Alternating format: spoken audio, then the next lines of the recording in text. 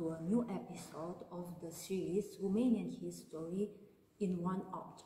I am Cristina Broșan-Minică. I am researcher at the National History Museum of Romania, and I will present you today the Hurduc printing press, an object which symbolized the resistance of the Romanians in the front of Ceausescu communist regime. The installation for printing and scattering anti-communist manifesto was devised and operated by Valentin Hurduc, and between 1988 and 1989 he spread in public places in Bucharest more than 20,000 manifestos printed in his own home with the help of his wife.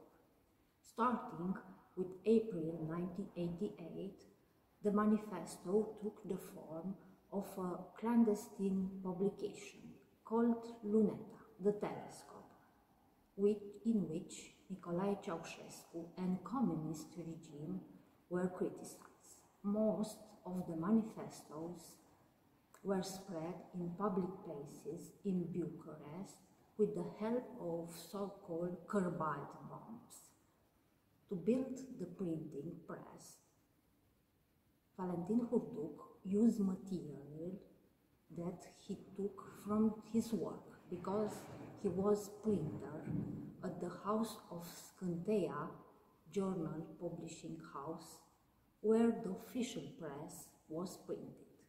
Despite of the effort of the security agent, the author of the manifesto could not be identified and arrested. In 1980s, the communist dictatorship had come to take on the most aberrant form.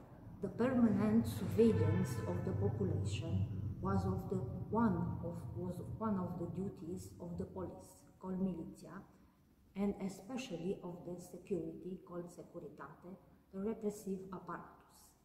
The entire population of Romania felt it was being watched, especially during the last year of the Ceausescu communist regime. In each institution, factory, school, faculty, university, large shop, was an agent of security who, in many cases, encouraged and rewarded snitching.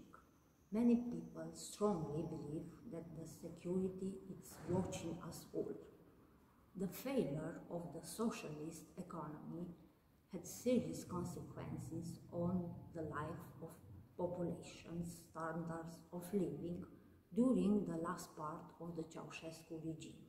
Food shortages became chronic, and ration cards that had been used almost 13 years ago were reintroduced. In socialist Romania, in the golden age of Romania, the children were forced to learn at the light of the gas lamp or of the candles, because the lack of electricity. The beloved ruler recommended citizens to add an extra coat when the decision of rationalizing heating agent and hot water was taken. The remodeling of the Romanian towns and villages was also one of the ideas of Nicolae Ceausescu. 37 cities underwent demolition, some being practically destroyed and rebuilt according to the socialist style. But you know, Valentin Hurduc wasn't the only opponent of the regime. There were also Romanians who had the courage to protest, writing on the walls of institutions, writing manifestos and throwing them in public places. Young or old, student or factory workers, they wrote handwritten manifestos with Ceausescu, with text, again, the lack of liberty, the lack of shortages, and then they throwing in public places.